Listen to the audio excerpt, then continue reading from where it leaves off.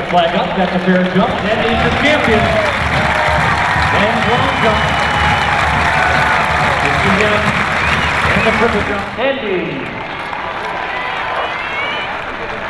It felt really good. I was really close to jumping 28, but I can't really be mad at a PR as far as win illegal and win legal. So just kind of jumping out there and kind of getting those 2 PRs makes me feel really, really good. I'm just really excited that I got to come out here and give my team 10 more points. Marquis, wow, I mean 27-8, and I was just told he wasn't even on the board for that. So that's, a huge jump for him. And then to come back and have 2 other 27-foot jumps that were legal, 27-foot jumps that were legal.